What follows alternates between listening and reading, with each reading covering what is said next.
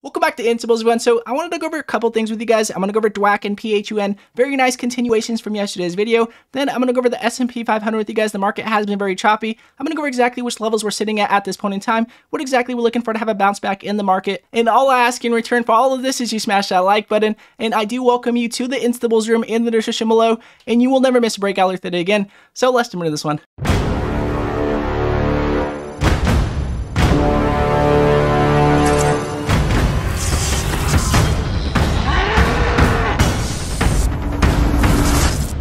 So I'm going to go over DWAC and PHUN with you guys here on the forward chart, looking at the swing trade perspective so you guys can see those key levels that we're trying to break above to have that major breakout. And then I'm going to go over the S&P 500 with you guys so you guys can see what kind of momentum we have in the market. And also, before I get started again, I do welcome you to the Instables room. We mentioned pre-market news before market open every single day. Most breakouts have been pre-market news and not open. We mentioned any halts worth looking at throughout the day or any major breakout alerts worth looking at throughout the day. Go to instables.com in the description below, and you will never miss breakout like today again. So as you guys can see here, we have DWAC to the left and we have PHUN to the right here, looking to see if we can continue on with this momentum that we had going to today. Again, we did mention yesterday that we were looking to see if we can break over 65 going to today. That $74 mark was our very key point that we needed to break above, and we are going up to test that level. Going into extended hours today, we did get that break today, breaking over 65 and continuing on up. Now looking to see if we can break over $74 to get that major breakout. And we did mention that our confirmation on that breakout would be to break above our previous buy pressure point. As you guys can see, we are getting a continuation on buy pressure, which gave us this confirmation today.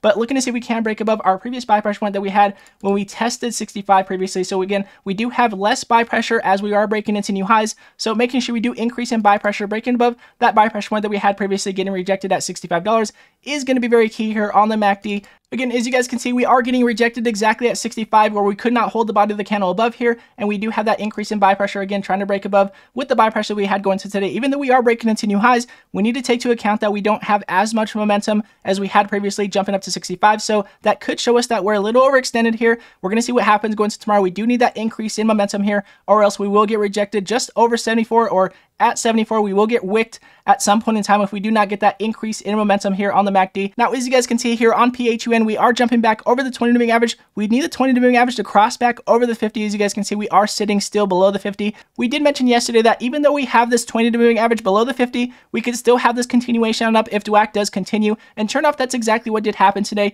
Now reaching that 315 level that we mentioned yesterday, looking to see if we can hold above. If we can hold over 74 with that confirmation on that momentum, then in my opinion, we could hold above 315 for more confirmation on a continuation, but still does need the 20-day moving average to cross back over the 50. So only is a play when we do see more confirmation on DWAC is exactly how I've been playing into this one. So again, with that said, we do need confirmation on the MACD here, and we will have this alert set just in case we do have that confirmation on that major breakout. And again, we do not have news here. We are trying to merge with Trump Media Technology on DWAC, and until we do get that news, in my opinion, we won't have that confirmation on that strong major breakout. Making sure we have news here on DWAC is going to be very key. Until then, we're just looking for that increase in buy pressure day by day here, or else we could get rejected to the upside. Now, I'm going to go over the S&P 500 with you guys. I know the market has been very choppy. As you guys can see, again, we had a major pullback recently leading into Jerome Powell and what he might have to say about increases in rates. But yesterday he did speak. He didn't mention anything on increases in rates, which doesn't mean that there's not going to be increases in rates. It means that he definitely didn't want to talk about it, probably because he saw how bad the market was reacting to the downside.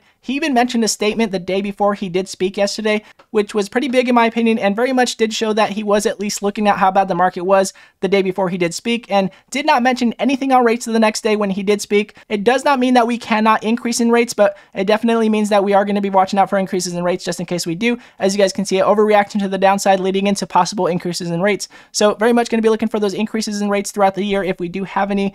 Very much expecting that to happen, in my opinion. As you guys can see, we are trying to stay within this range at 470. You guys can see our VPVR showing us the most amount of volume that was traded within the S&P 500. And as you guys can see, we are holding right above one of the strongest points that we have here, looking to see if we can hold over 470, and then looking to see if we can hold over 480 as our all-time highs that we have been getting rejected to the upside from is what we're looking for here. Pretty important that we stay over 470, and looking to see if we can get this 20-day moving average to continue to curl up and break back over the 50 is exactly what we're looking for. So if we do not hold over 470, then we will be looking for a bounce back. So what we see here is a large amount of bears coming in and then a large amount of bulls, very indecisive on which price action they want to stick with. As you guys can see, we are looking to either retest 470 and then create higher highs and higher lows, looking for more momentum in the market so that way bulls do get more confident in the market, or we do continue on up and we are going to be looking for a retest, in my opinion, here at 473. And then we are going to be looking for that continuation on that breakout if we do not break continue highs at 480. So we could break over this 473 mark and get rejected at 480 and then come back down and retest 473 and then have a breakout from there.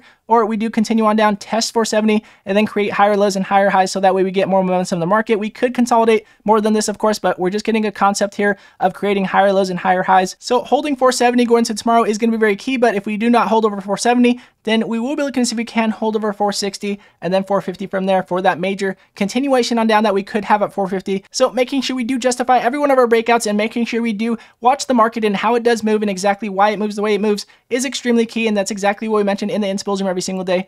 Go to instabulls.com in the description below and you will never miss a breakout like today. Again, all of you Instabulls that have been coming over and supporting the channel, all of you Instabulls that have been coming over from the room and supporting the channel, God bless you guys. I appreciate every one of you guys every day, seriously. And if you guys do like this video, it does help us find it and it does help the channel grow. And I do appreciate it very much.